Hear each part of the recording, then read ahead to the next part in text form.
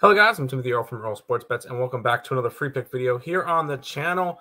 We get the Elite 8, and we get a matchup between Creighton and San Diego State.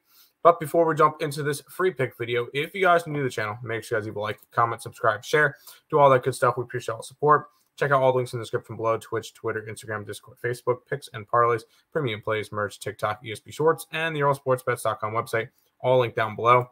Check out Ballin' Out with Tim Earle on the Picks and Parleys YouTube channel every day at 7 a.m. Make sure you guys are checking out that. I did a video with it, 2 college basketball, 2 NBA plays. Good luck to you guys. Check out SeatGeek for all your concert tickets, sporting event ticket needs. $20 off your first purchase when you use the code ESB at checkout.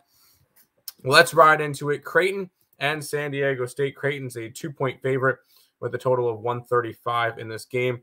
Creighton 24-12 this year, 19-17 against the spread, 17-18-1 towards the under, 6-4 on the neutral site. San Diego State 30-6 this year, 18-15-2 against the spread, 14-21 towards the under, 7-3 on the neutral site. I'm not interested in going and fading the Big East right now. Plus, you get a team that's 24-12 against a team that's 30-6, and the team that's 24-12 is favorited. I think they're favorited for a reason. I think Creighton has a legit shot at making the finals, if not winning it all this year at this point.